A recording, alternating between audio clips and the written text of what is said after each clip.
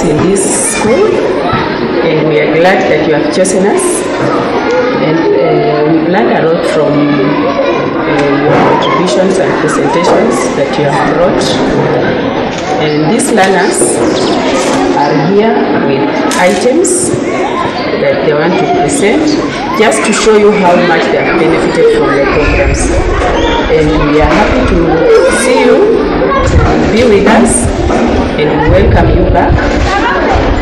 And still, we appreciate if you came back to teach us even more.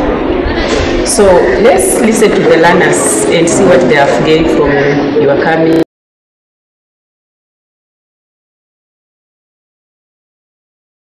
My name is Susan Church. My name is Masita Lai. We are here to talk about child protection. Welcome. Child protection is shielding the child from harmful cultural practices. For example, female genital mutilation. It is humiliating, very humiliating. Torture, which should be avoided at all costs. It may lead to overbleeding, causing anemia and unfortunately even death.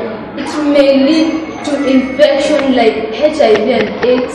If a child survives above, she is given away as a child bride in early marriages, leading to childhood pregnancy, resulting to complication in delivery, and unfortunately even death.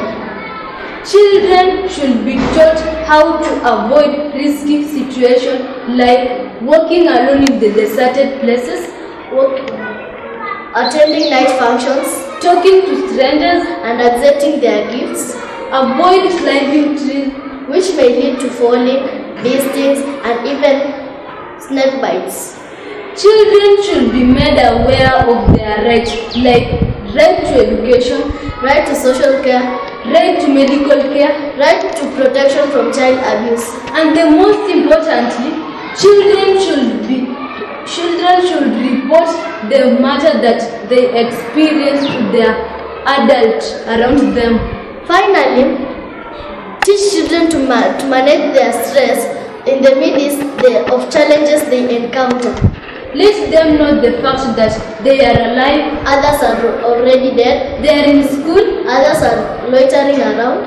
Let them know that however long the night is, daybreak surely come. No situation lasts forever.